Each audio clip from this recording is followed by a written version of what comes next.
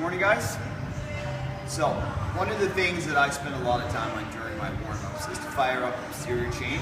So we're talking hamstrings, glutes, and lower back. One of the exercises that I do almost every time I go to the gym is this. So I'll just show you. Sit down at the bottom of the squat. Make sure that you push the knees out, but not excessively. You want to maintain the knee over the toe. So depending on how far out you keep your feet, you want to push your knees out accordingly. What you want to do, you want to sit down at the bottom. You want to make sure that heel is in the ground. From here, you're going to suck in your belly button. You're going to push the hips up and move back down again. So we want to get a little bit of a dynamic stretch into this. So we're going to go up. Make sure we don't hyperextend the back and back down again.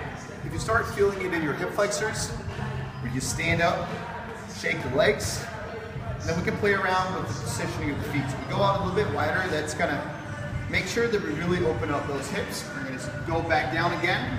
You might not be able to reach the same depth as you did before, but that's all right. We're just going to work the different angles of the hip.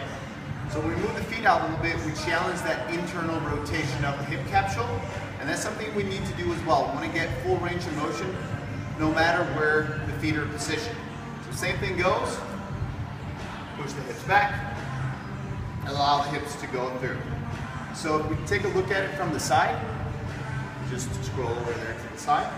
I want to make sure that the torso is as upright as possible because that's going to create less torque around that bottom part of the back. A lot of people complain about that, but it's mainly just because they have poor activation of the posterior chain. So we want to get that fired up before we go. So push back and go back down again. And stand. That's it for today, guys.